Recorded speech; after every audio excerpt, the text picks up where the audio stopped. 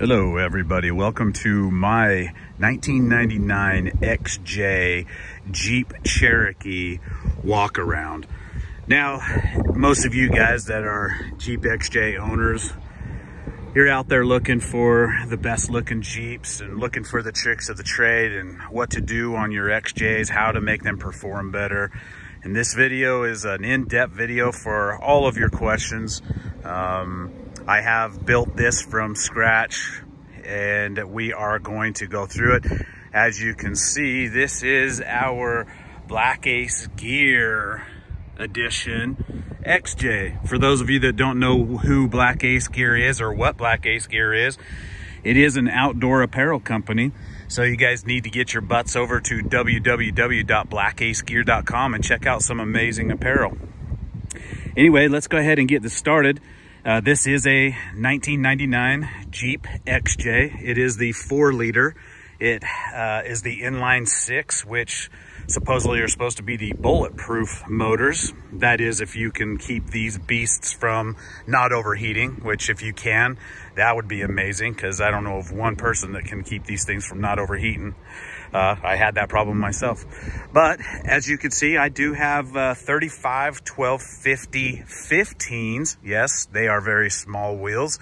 But with the bead locks on there, I had those custom painted in apple red. Makes them look like a good solid 17-inch wheel. But those are true bead locks. These are Allied bead locks. And what a pain to put those on. I had to go through, there is 36 bolts on each one of these. I had to torque them down and go through each one of these 3 times. So you do the math, that is a lot with 4 wheels. But these are Cooper Discovery SST Pro tires. Amazing tires. They do an awesome job on snow, in mud, rock crawling. I am here in Utah, so for those of you watching this video, you know boys in Utah, they like to have their big rigs and they like to you know, see who's got the best and the biggest and the baddest. But you know, these, and you know, I'm an advocate of the BF Goodriches as well. Those are amazing, and that's probably what I'll end up putting on here next. There you go. There's a Jeep Cherokee Sport. In the front, I do have a 6-inch Rubicon lift. You can see inside there, they're getting a little bit rusted. Again, being here in Utah, the good old salt and the snow are not best friends with vehicles in the metal.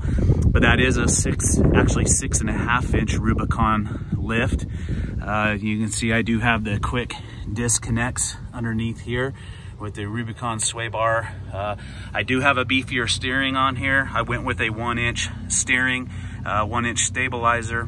And I have, if you see the gray components that are under here, and we'll see them more, I do have a long arm kit on here as well, so we can get a little bit more travel, or a bit travel.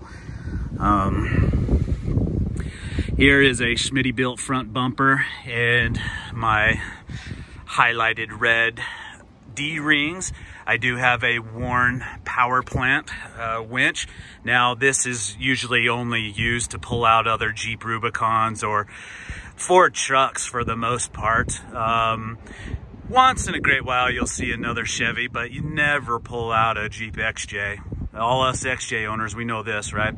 XJs are amazing, but yeah, Toyotas, other Jeeps, Fords especially, you know, and occasionally one of your little Hyundai Sonatas, and those are your people that are completely lost and don't even know where they're at. I do have some major bright LED front lights. These things just on regular, when they are regular, they look like they're on brights. These things are super bright. You can also see I have the smoked out blinkers on the front and on the side. And kind of rolling around on that, you see my huge Bushwhacker fender flares that I have on here. You know, that's to keep the mud and the rocks from flipping into the cars that are behind us. And, you know, try to not get tickets, because once you flare out too much on the sides over here, cops like to see that and they like to give you tickets because, well, they got beat up in high school a lot and they don't have anything better to do than to pull somebody over that has tires that extend past the fenders too much. So, you know, they have to have that a little authority. So moving on, you see beadlocks all the way around. We'll give you kind of a side view of the driver's side. On the top, I have a matching wheel and tire. I have the rack that's up there, and you can see my high lift. I typically have a red shovel and a red axe that is on this, but I had to use those while I was camping last week, so they are not on there. But we'll go up underneath here. There's our Cherokee Sport on that side. But as you can see, there is my long arm kit right there. And you can see as it connects up to the top of the assembly over there, and my Rubicon shocks up and down. I love those shocks. This suspension travels so nicely. It is super soft, and you know, I haven't had any problems with this. The flex is amazing. Here, this is a frame stiffener, and for you XJ owners out there, frame stiffeners are very nice on these because as most of you know, these are unibodies, and so putting a frame stiffener on this is essential. The one thing that I am missing that you don't see on here is I do have sliders coming. I'm having some custom made that are going to form fit to this bad boy and make that look super nice. My front axle underneath is a Dana 30. I do have lockers front and rear. I decided to go with Spartan lockers front and rear. Now, the bad thing about Spartan lockers, if you don't like having the clicking noise, this type of locker, you're locked when you go into four-wheel drive all the time. So front and rear, you are constantly locked. You don't have the choice to unlock or not lock. And I do have those front and rear. Now, when you're in two-wheel drive, you don't have it in the front, but then in the rear, you will have it locked in the rear. But they do have quite a bit of good slip on them, so you only hear the little click, which isn't really a bad deal at all. I haven't had any problems with them. It is just when you're getting over some obstacles, it is nice to be able to unlock your front and only have your rear locked, or vice versa, have just your front locked and your rear. I may go to some air lockers in the future, but I really do like this setup, and it is really nice. So this rear diff and axle back here is a Dana 44. I am going to have that trussed, but right now I think this is more than what I need. It's carrying these Beast 35s very easily with no problems, and I can't be more happier with the way that this thing wheels. Oh, then again, here is Black Ace Gear. Maybe plug that again. Go to blackacegear.com and get you guys some amazing outdoor clothing. In the rear, I have a Smitty built bumper in the rear with my highlighted red D rings on the back as well. This bumper is super nice, super solid. Can't go wrong with these front and rear bumpers. I am not sponsored by anybody, so don't think that I'm putting plugs in because I get paid or I get free stuff. That is definitely not the case. I just am an advocate of those bumpers, and they just perform awesome. And then, yeah, as you can see, I have the tow hitch here, but in the back, you can take a look at what we have back here. Now, one thing that I am missing that some of you guys might see, I do not have my fuel tank skid plate. That is going to be put on as well. I may do a separate video of installing the fuel tank kit a little bit later. So anyway, this is just to kind of do a little walk around on my Jeep and kind of show you everything that I've got and what I've done. And I'll go a little bit more in depth on what I've done as well. In the back, fully equipped with a fire extinguisher. Now, this fire extinguisher has nothing to do with having to put out your truck. It's basically to put out all the Fords that you're passing by, or your Toyotas, and sometimes your other Jeeps that are caught on fire because they've just been pushed too much. Or you just may have an amazing fire at camp and it gets out of control. As we all know, this year, the fires are an all-time high, so it's good to have one of these on board. I did upgrade my speaker system and my stereo system. This is a Rockford Fosgate 12-inch woofer. We'll go up into the front, but I'll kind of show you a little bit behind here. I have a 8-inch LCD screen, DVD, CD, amazing player that's up front there that we'll go through when we get up in the front. But great system. I also put Rockford Fosgate speakers up here on each side up here. They sound amazing, as well as I have door speakers in the rear doors and the front doors.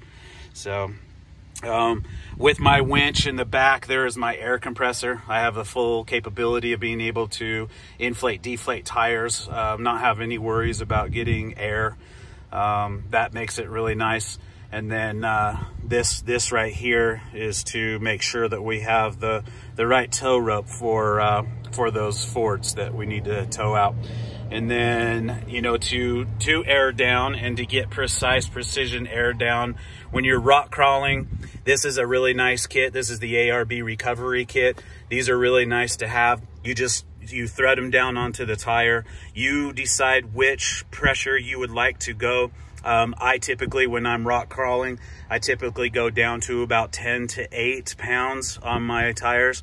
Some of you guys that have never wheeled before, you're going, what the heck? How the heck do you put 8 pounds in those big old tires? But you'll find out that if you're getting into rock crawling, or if you are four-wheeling in snow, that when you air your tires way down, you actually get much more grip from your tires than you would if you were fully aired up. When you're fully aired up, the tires have no capability of being able to flex whatsoever, and they act as fingers when they're aired down and grab the rock and grab the snow. It's amazing how much more you can do when you air down your tires. And that's all four, not just one. So make sure that you are airing every tire down equally. So I just have a hard hat in here, and I have a you know, vest here. That's just for show. Nothing, I'm not a miner or anything like that. But then here we have a shovel. Really just to have it in here, just to be careful. You never know when you're gonna need a little shovel. Again, I have one up on the top of my roof rack, but here's the axe that I had. I was playing lumberjack and out there splitting some wood, but this usually goes up. This one right here actually goes up to the very top of this right here, and I mount it right there. It looks really sweet. It looks sweet when the shovel's up there as well. So anyway, that's kind of the back here. Kind of some of my other upgrades that I'm going to be doing in the future is I am going to do away with that regular shock and the leaf spring, and I am going to be doing coilovers on the rear. So you will see coilover shocks in the back here, so I can get much more travel. Also, something I would mention is I did rhino line the inside of the wheel well. Sorry about that burp there. Anyway, so just I lined the entire inside with rhino lining, and it is kind of coming off and stuff like that. But it looks cool when it's fresh, and you know, I will end up doing it again. So very nice little addition. So we'll move into the back seat here. You know, the interior of this Jeep for a 1999 to me is impeccable. It looks really good. I've kept it super clean. I try to do my best to make sure that I keep all of my stuff clean. There you can see my speakers in the back there. This seat folds completely down, so you have a huge cargo space up in the back there. So if you decide to have a party back here, you know, you can do that. So nice little floor mats right here, and then we'll go to the driver's side, or the passenger side here. And as you can see, I've got some upgrades that are up inside here too. Here I have some really nice Goodyear floor mats. These Goodyear floor mats are amazing for traction. So, you know, when you're coming inside and you need to get that great traction, boy, you can't beat these. You know, having Goodyear tire mats are amazing, because you never know when you're sitting down in the front seat when you're gonna slip and fall and need that traction.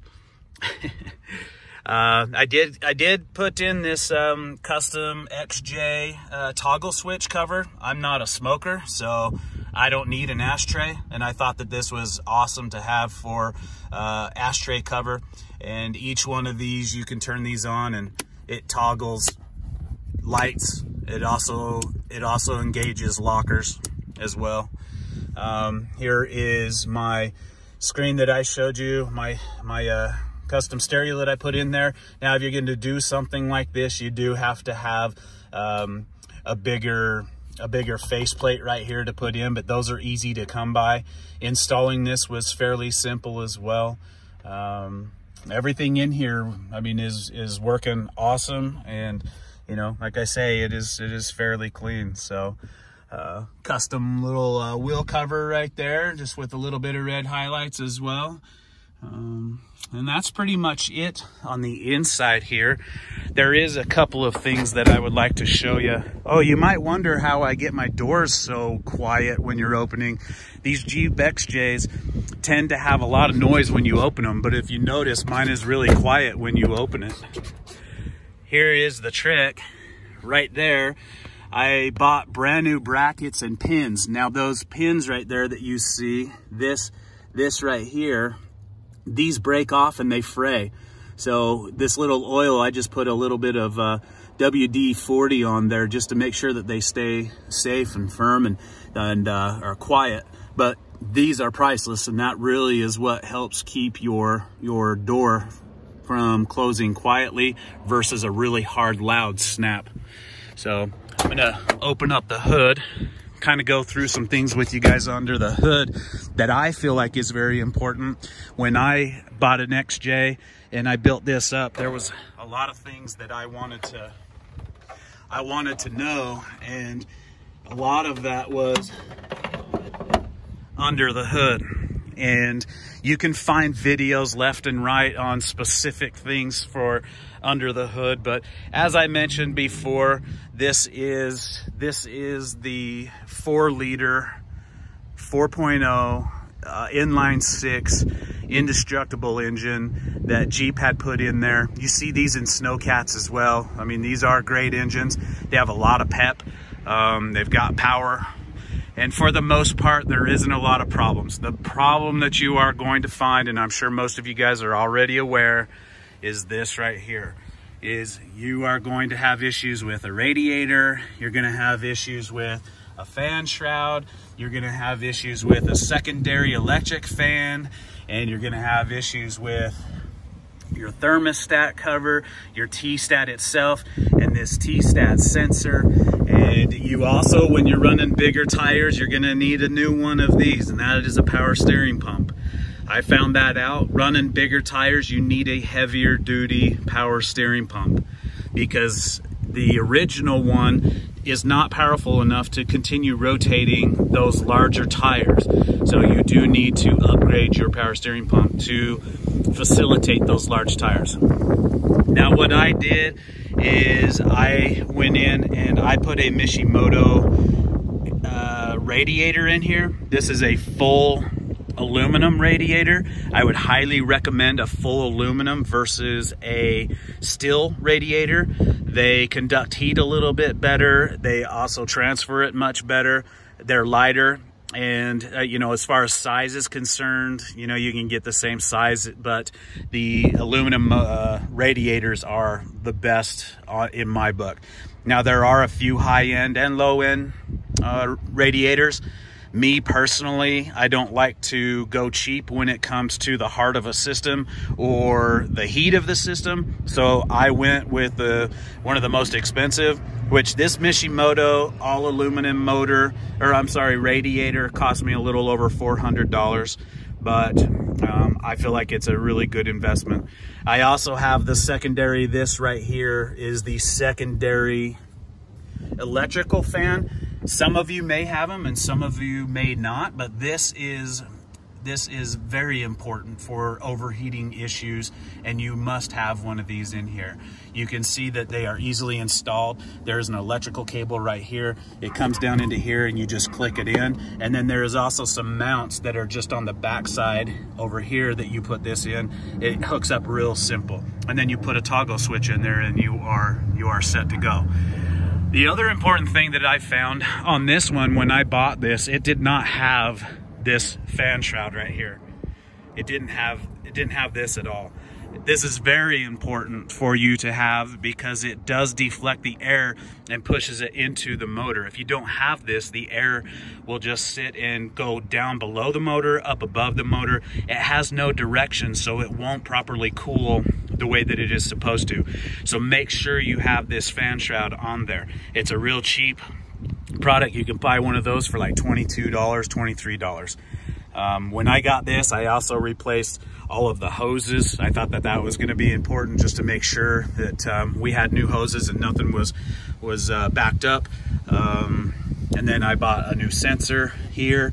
I also bought a brand new water pump. You can see down in here, this is the new water pump, and a serpentine belt which connects to that pulley and kind of drives this whole system right here. This is the serpentine belt. But that's pretty much all the upgrades. I did put an additional block underneath here to get a little bit more airflow, but pretty much that is about all I have to show you on the engine part. Again, I will be doing some other upgrades. I am going to do the coilover in the rear. I am going to put my sliders on, and I will, let's see, probably do a couple of other skid plates up underneath there. But that in a whole is my walkthrough on my Jeep XJ 1999.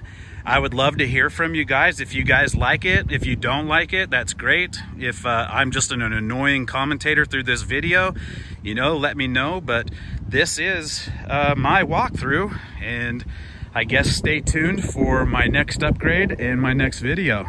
Thank you guys.